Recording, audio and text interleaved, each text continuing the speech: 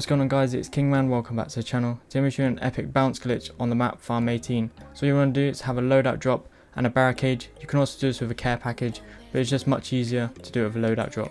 What you want to do is make your way to my location, look at the floor where this tile is in the crack. And all you want to do is just throw down the loadout drop or care package.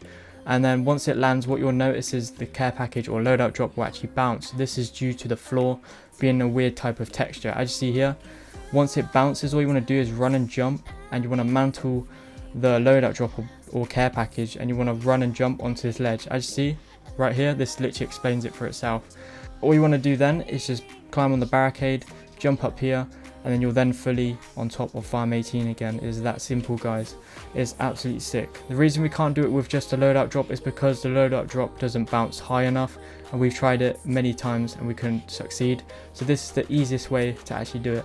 Also, I've got another extension for you. If you just place a barricade here, climb up, you can then climb on this ledge here, and then if you jump where the H is, roughly around here, you can actually just climb up and get up on this crazy extension.